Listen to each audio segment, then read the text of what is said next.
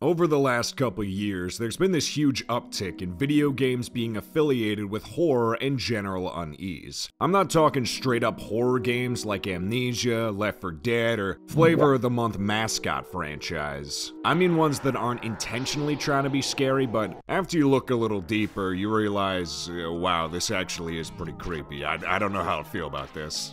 And it may not even be the whole game, just a level or section that has the most random tonal whiplash ever. So today I thought it'd be fun to talk about a bunch of odd things that scare me in games. And disclaimer, a lot of these are from when I was a kid, so they might be just a little irrational. But even to this day, I kinda dread revisiting some of these parts because of the emotions I remember affiliating with them. Maybe I'm just a coward, but these can still send shivers down my spine. Just please don't make fun of me in the comments. Please, please, please, please, please, please, please, please, please. It's me, Mario! You know, I always hear people talk about how scary Mario 64 is, and I can kinda get that with Wet Dry World or Lethal Lava Land, but most of this shit has always just made me laugh. Like, I thought the piano was the funniest thing when I was 5. Instead, the source of my nightmares was Mario Sunshine, and it was all because of one thing.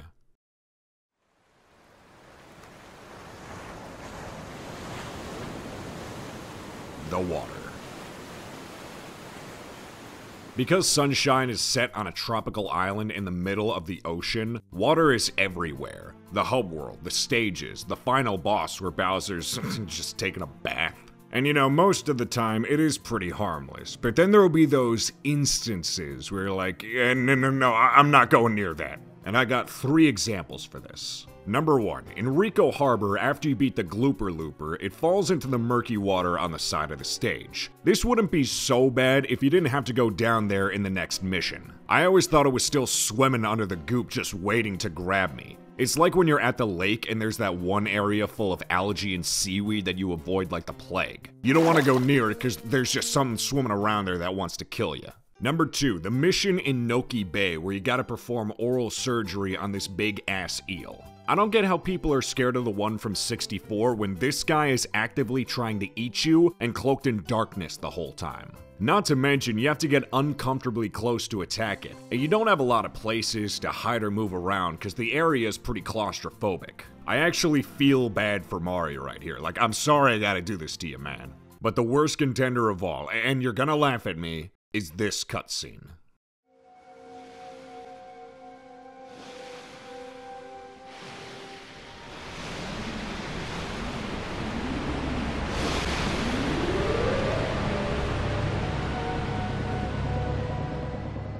You don't know how much damage this did to my psyche. The way the water gets uncontrollably wavy and fast just scared the absolute shit out of me. Because imagine being a poor, helpless soul who's having a fun little swim, you know, minding their own business, and then out of nowhere this happens. Never mind the stupid-ass robot that shows up, those waves are the real enemy. I swear this cutscene haunts me to this day. Like, if I'm ever in a huge pool, I actively avoid going into the middle in fear of it getting all wavy or something dragging me under. But still, having this fear ingrained in my head for so long has just always made me concerned with water. Maybe this is me coming to terms with a fear of the ocean or depths or whatever, but Mario Sunshine can honestly be a pretty unsettling game. Like that huge manta ray you gotta fight in Sierra Beach, or how Delphino Plaza gets flooded right before the final boss. How many Piantas died in this, by the way? I know a lot of people think 64 is creepy because it was the first 3D Mario, and they were still figuring stuff out for the style, art, and just general direction of the series. Sunshine is when I think they figured most of this out, but since there's so much world building, they didn't know where to draw the line. I don't usually come back to Sunshine, mainly because I think it sucks, but whenever I get to these sections, I always remember 5-year-old me being horrified by them. In fact, anytime I play a new game, I can tell instantly if its water section would have scared me at that age. For example, I didn't grow up with Wind Waker. The first time I played it was the HD version when I was 14. And when I ran into one of the big Octo fights, I knew instantly I would have cried over these. The sky getting stormy, the whirlpool, the music, and of course the huge monster that's gonna eat you. Thankfully, this stuff doesn't really scare me anymore. I mean, I'm not gonna go deep sea diving anytime soon, but, you know, the water's chill. However, I will say, that cutscene will always be in the back of my head somewhere. Okay, next thing, let's go. Captain Shid. Growing up, one of my favorite games to play with my sibling was Kirby Air Ride, specifically City Trial. Oh my god, this thing is awesome. For any uncultured swine who doesn't know what I'm talking about, City Trial is genuinely one of the best co-op modes ever. You and your friends that you don't have are dropped into a huge arena, and your goal is to collect a bunch of status upgrades and find a good air ride machine. These are what you use for racing and general mobility, with each having their own designs and stats. This is all for the endgame, which can be a variety of different things. Sometimes a race, a boss fight, hitting targets. There's a lot of options, surprisingly. But what also makes City Trial awesome is the arena itself. There's so much to explore, so many secrets to discover. Like, dude, I will never forget the first time I broke the huge star and all the power-ups just rained down. That was mystical. So much time and thought went into this map that I swear there's still parts to it I haven't discovered. I'm not joking. I could go on for hours, and to be honest, I kinda want to. Give me like 6 months. But there was always a bit of randomness to City Trial that I was never a fan of.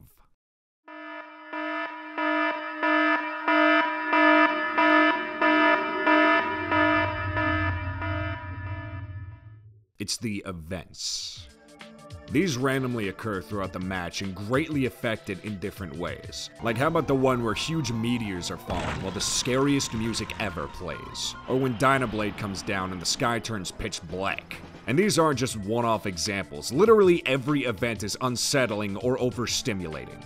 The fog is super eerie and makes it look like a Silent Hill game. The burning rail station set everything on fire. The UFO is just a huge floating ship that leaves a really ominous shadow. Amok Engines has your boards going from 0 to 100 like instantly. Even the lighthouses scare me because the sky got all dark, which is hilarious because these events restore your health. So it's not even supposed to be scary, but it still is. As much as I love City Trial, there was always this lingering sense of dread anytime I played it as a kid. I'd just be looking for Dragoon pieces, you know, minding my own business, and then bam, it just became a horror game. And the worst part is, it took me over a decade to learn you can turn these off. I don't know why I didn't think of this as a kid to save me from the trauma, but, you know, better late than never, I guess. I just don't understand why out of anything in this game, they made these harmless events so goddamn scary. But given that Kirby games have a weird track record with scary shit, it kinda checks out. I don't know why these cute, fun little games need to have the embodiment of Satan in them, but yeah, the dichotomy is crazy. If any of you brave souls have played Kirby Air Ride, tell me if you thought the events were scary. Cause I wanna know if I'm being a paper-backed bitch, or everyone watching just had war flashbacks of the meteor strikes. But I will say, all of these events are nothing compared to the real horrors of this game. The item bouncing. Stop, oh my god. Pokemon has always been an outlet for horror, as seen by the numerous creepypastas and urban legends surrounding it. You know, stuff like Pokemon Black, Lost Silver, or the Lavender Town Syndrome to name a few. I remember having a small creepypasta phase when I was like 11, and to be honest, these never really did anything for me. Mainly because of their varying degrees of quality, but I think I was just too young to get it. However, while I didn't find these scary, I was still horrified by another part of the games.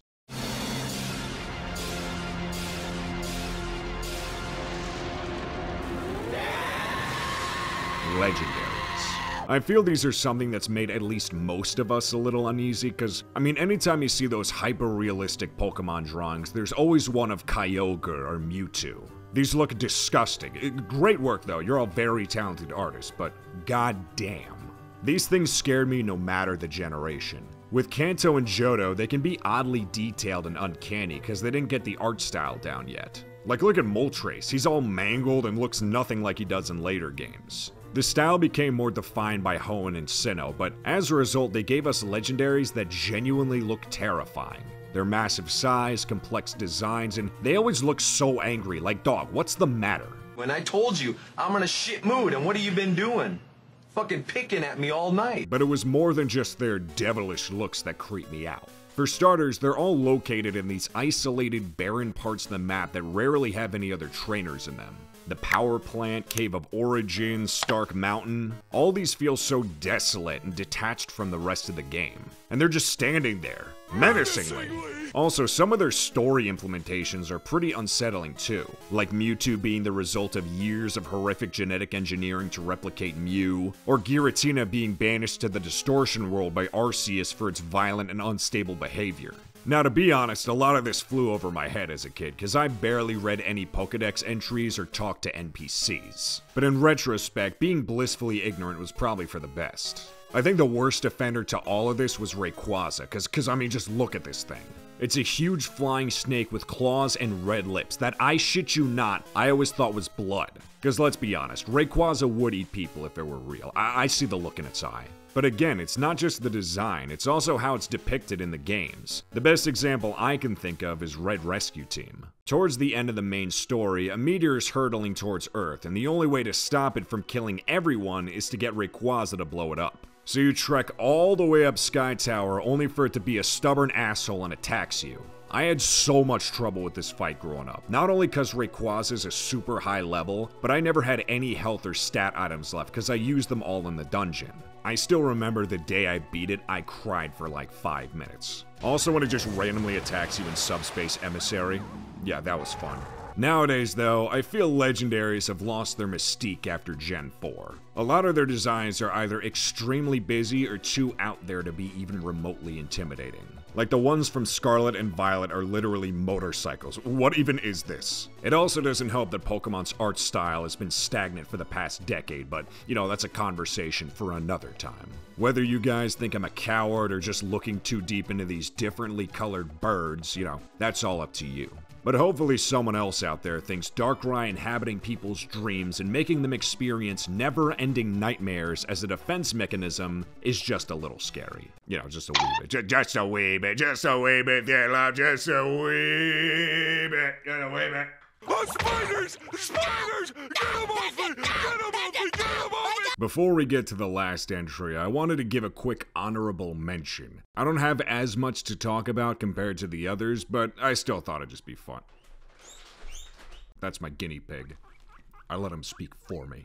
My biggest fear that I've had for a while is spiders. Now, I'm cool with the small ones like Daddy Longlegs, but with tarantulas that are bigger than your hand, yeah, no, I just can't with those. This is probably gonna haunt me for the rest of my life, because there's no way I'd ever be willing to face it. Like, dude, anytime I go to a zoo, I'll actively avoid their habitat. So if you could imagine, I don't particularly fancy them in media. Like, I can barely get through the Aragog scene in Chamber of Secrets, because just look at these monsters. But it's especially bad in video games. Now, I should stress, it's a matter of how they're designed. I can stomach the Skulltulas from Ocarina of Time, because they're blocky and mildly cartoonish, but compare those to the ones from Twilight Princess and Skyward Sword, and hopefully you see where I'm coming from. I don't know why game devs have a universal law to give everyone arachnophobia, but they'll do it. Oh boy, they'll do it. The big spider boss from Twilight Princess, the Dukesteer Freya from Dark Souls 2, the frostbite spiders from Skyrim. I used to watch my sibling play Skyrim all the time, but whenever they fought one of those things, I ran out of the room, screaming.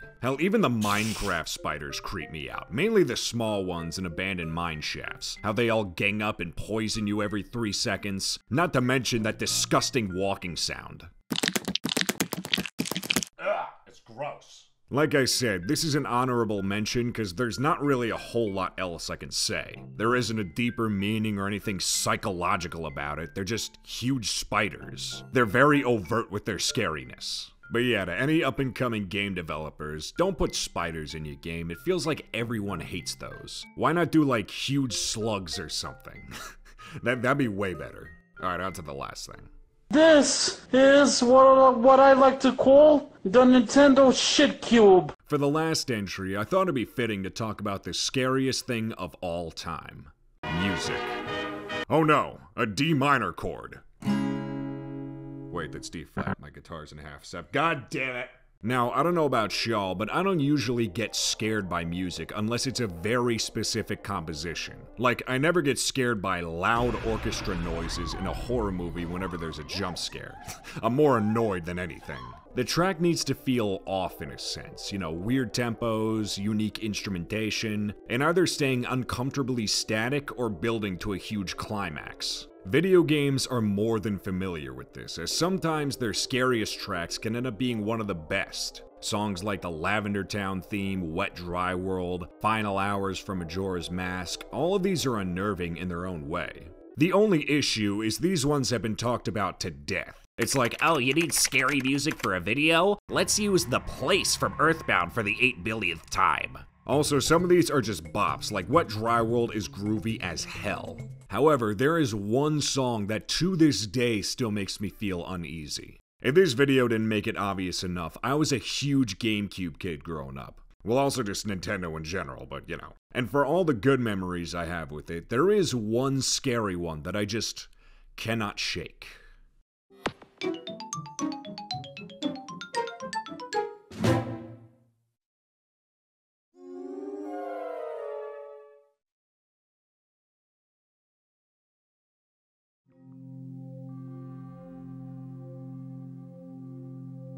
Something always just felt off about the GameCube menu theme. It feels empty, but intentionally. For starters, the only instrumentation are these droning midis that echo and gradually get quieter the longer they're held.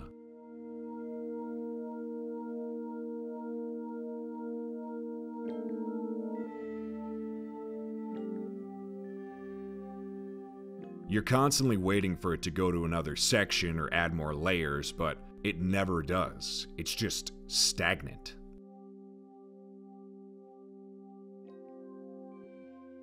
That was always the biggest thing for me. I wanted something to change in the song, but it just wouldn't. It's a 30-second loop, if even, of the same notes, the same instruments, the same everything. It's like the calm before the storm. You have this psychological instinct that something's gonna happen, and so you're waiting in anticipation for it, but nope, nothing. And in some ways, that's even scarier than what you thought was coming. This feeling of emptiness is exacerbated by not only the music, but also the visuals themselves. The transparent menu box that's aimlessly floating in this dark void. You can stay on this screen for hours, and it'll remain the exact same. There aren't text alerts, the box doesn't change size, Mario doesn't float by in the background. That would be really funny though. You're just stuck here.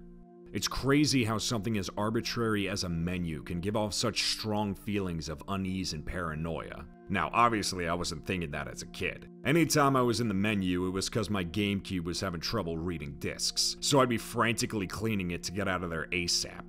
It was only when I got older did I really understand the existential dread of the GameCube menu. Well, that and also how different it is to Nintendo's other menus. I'm not sure if there were any factors to this, but starting with the Wii, they've all felt like an intentional 180 in terms of mood and overall design. The Wii's was a lot more toned back with its sleek design and minimalist approach. The Wii U retained this look but is extra glossy and welcoming thanks to the Miiverse display. And side note, this one still just looks genuinely beautiful. And the Switch, it's just boring. It's stagnant, and not in the cool way like I said with the GameCubes. I mean the there is nothing going on here, it's really boring and soulless type of way. Maybe it was also just a thing of its time. The whole dark and futuristic style was big in the early 2000s. I mean, just look at the PS2.